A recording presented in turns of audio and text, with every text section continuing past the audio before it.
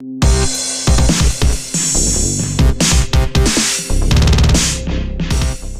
like WhatsApp and Facebook Messenger, photo sharing social media app Instagram has started showing users when their friends are online or were last active on their network in the direct message option. Don't panic yet. The good guys at Instagram have provided the option of turning off the feature, and to be clear, not all your followers will be able to see how often you use Instagram. Only those with whom you have exchanged DM will be able to see your active status and vice versa. Here is how you can turn off the feature. For this, users can go to Setting in the app, keep scrolling down till you see the Show Activity status. Toggle this off and your followers and friends will no longer be able to see your active status. News Desk.